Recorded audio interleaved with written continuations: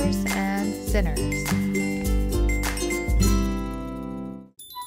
In Luke chapter 15, it talks about Jesus having a meal with the tax collectors and the sinners again.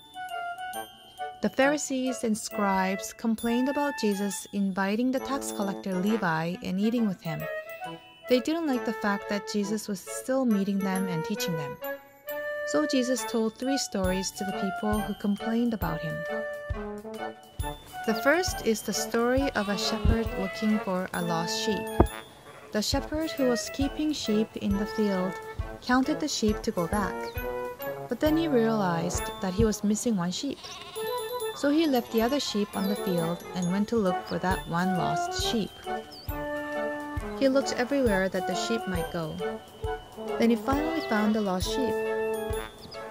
He was so happy that he gathered his friends and neighbors and said, "Celebrate with me. I have found the sheep that I had lost." The second story is about a woman who lost a coin. A woman made a decoration with 10 precious coins, but she lost 1 coin.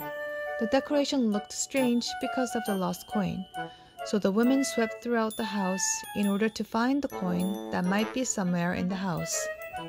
She ends up finding the coin in the end. She calls friends and neighbors who might celebrate with her, saying, "I found my lost coin. Please celebrate with me." The last story is about a father who lost his son. The father had 2 sons. For some reason, the second son asked his father to give him his inheritance. Asking a living father to give his inheritance was something that was shocking not only to the father, but to the people around them. But the second son didn't care.